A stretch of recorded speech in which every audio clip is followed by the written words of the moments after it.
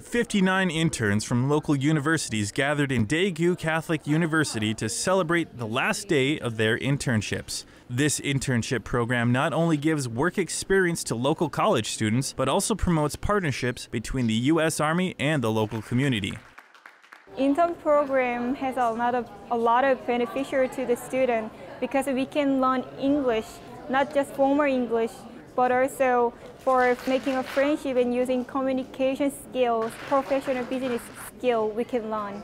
Through the 6-month internship, local students learned how to work together and became more confident in their language and social skills. Our green team worked really hard to make this intern video, and it was honorable to get this award. Also, it was a really great experience to work as an ACS intern for 6 months, and I'll miss this place.